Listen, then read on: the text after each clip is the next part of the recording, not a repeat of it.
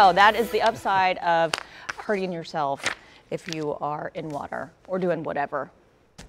Hi, Taft. Hey, how's it going, Hi, Sharon? Taft. Lots of water yesterday and maybe some today. Yeah, well, some places have picked up some heavy amounts of rain today. Take a look at Wilburton's picked up 1.33 inches of rainfall, and you notice several locations have picked up over an inch of rain through today. Eufaula's picked up 1.25 inches. Weber's Falls about 1.2 inches, just over an inch at McAllister, also at Haskell. Bixby, southern sides of the metro, about 9/10 of an inch of rainfall. Officially, here in Tulsa out at the airport, we picked up about 4/10 of an inch of rainfall. So once again, heavy amounts of rain falling across parts of the area.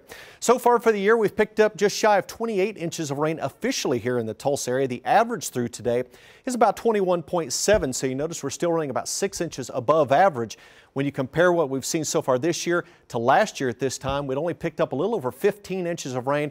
We were running some 6.5 inches behind in terms of our rainfall at the same time last year. So what a difference a year makes, as we picked up nearly 13 inches more rainfall so far this year than what we saw at this time in 2016. And we're seeing more showers and thunderstorms out there this afternoon and evening, mainly off to our east. That's where we're seeing some of the heaviest rainfall. You notice from Little Rock over toward the Memphis area, some of the stronger thunderstorms. Actually had a tornado warning just northeast of the Little Rock area a couple hours ago. So the strongest activity is well to our east, but you notice back into areas of southwestern Missouri, northwestern Arkansas, and into parts of southeast Kansas and far northeast Oklahoma. We're still seeing showers and isolated thunderstorms at this time. Right up around the Welch area in far northeast Oklahoma, around Miami, down toward Grove and Jay in the Grand Lake area, back towards Bartlesville. That's where we're seeing some light to moderate rain, maybe a couple of lightning strikes as we move up into far northeast Oklahoma. But most areas here of eastern Oklahoma are not seeing any rainfall at this time. Now, as we move through the rest of the evening into the overnight, there will be a chance we could see a few strong to isolated severe storms, mainly across far southern Oklahoma, where we have a marginal risk for severe weather later on tonight. So if you have any travel plans, just say south of the McAllister area, down towards Ardmore or into North Texas, that's where we could see 1 or 2 strong to severe storms later on tonight. But you notice most of eastern Oklahoma, we don't expect any severe weather of any kind through the overnight hours. 83 degrees right now here in the city, partly cloudy skies. It's warm, a little on the muggy side with that northwest wind currently at 9 miles per hour. Temperatures in the metro running mid-80s, most areas, 85 in Sand Springs, 84 in Sapulpa, 85 downtown. And you notice on the eastern sides of the metro, for the most part, low to mid-80s. So we are seeing warm conditions out there, but again, about 10 degrees below the average high for this time of the year. Where we're seeing the heaviest of the rainfall, southeast Kansas, far northeast Oklahoma, temperatures only in the mid-70s at this time. As you move back towards Tulsa and back into central sections of the state, temperatures warm, as we haven't seen much in the way of any rainfall through the afternoon. 89 in Stillwater, and we're currently setting at 90 degrees out in Garfield County around Enid and Kremlin.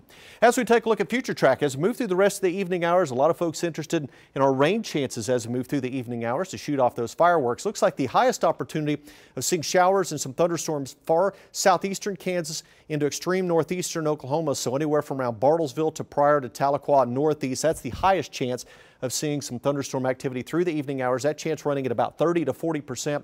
Only a 20% chance for an isolated shower here in the Tulsa area and points down to the south and southwest. As we move through the overnight, we're going to watch some thunderstorm activity, which is currently developing out in the Texas Panhandle, dropping to the southeast. It looks like it's mainly going to impact parts of western and southwestern, south central Oklahoma later on tonight during the morning hours. Could see some of this activity make it into parts of central Oklahoma and then eventually into parts of southeast Oklahoma. So a higher chance for rain and thunderstorms south of Interstate 44 tonight. And north of I-40, chance for rain pretty slim, only at about 20% through the overnight hours. Here's a look at those rain chances. About a 60% chance of McAllister and Poto. Highest chances across southeast Oklahoma, also far northeast sections of the state. Here in Tulsa and Bartlesville, only a 20% chance of a shower storm tonight, with lows generally in the 60s. And then for tomorrow, 20% chance of showers, otherwise partly cloudy with highs generally in the upper 80s, so a little bit warmer for tomorrow.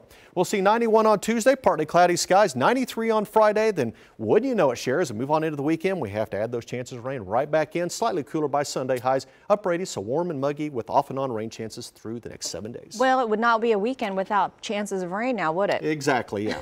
What would we do with ourselves? Exactly.